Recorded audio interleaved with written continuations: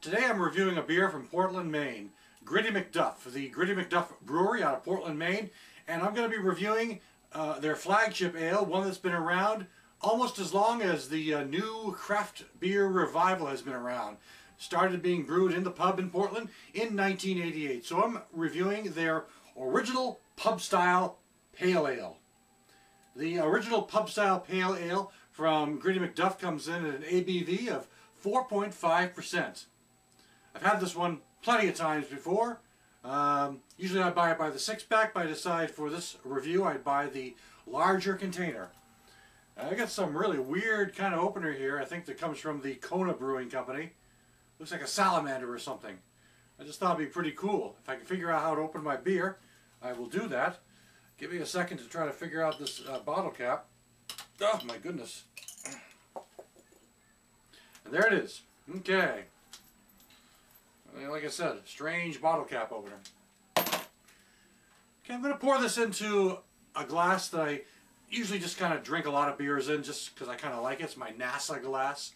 It doesn't represent any particular brewery. I like to use glasses that represent a brewery, but in this case, my NASA glass. So, give it a pour. Got this in Florida some time ago. It's one of my favorite drinking glasses because of the cool design, quite frankly.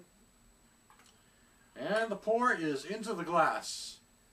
And I'm getting a good, it's almost a slightly cloudy sort of feel to it. A lot of carbonation. The color is a really kind of orange, a copper color, sort of a light copper color. And again, as I said, kind of cloudy and very carbonated. Let's give it a whiff. Well, right off the bat, I get a good hoppy sensation. It's pretty prevalent here. You know, it's got a fruity sort of thing going on here as well. Fruity and hops. And maybe just a little bit of that caramel malt in the background, but mainly the hop is what you're getting, which is kind of typical for an American pale ale. You know, it's defined a lot by its hop character. So, let's give it a taste.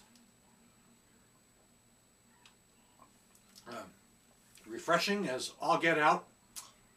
Still, though, it's got this kind of weird sort of taste to it at the same time. Not sour, not tart.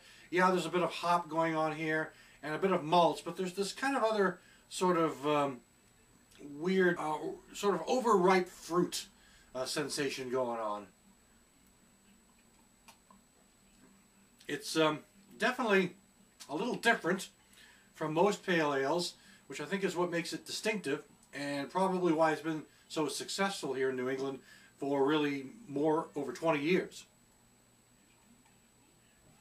But I'd say the overall story is subtle. You know, it's got a nice variety of character going on, particularly enhanced by the hops, but not hoppy to the point of an IPA. But there's definitely a nice hoppy sensation going on. And a kind of a sugary, but it's definitely not sweet. It's got this kind of sugar, sort of like the sugar in the raw type flavor or something like that. It's just a little different. One that's not easy to define for me. And I'd say it kind of ends with a slightly fruity aftertaste.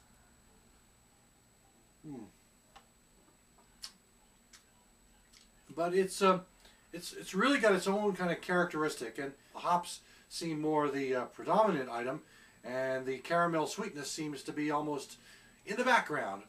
But it's fairly well balanced. It's not a bad beer. As I said, I've had this one many times. I think I've even had it at the brew pub itself. And it's one that's readily available around New England and in many other parts of the country.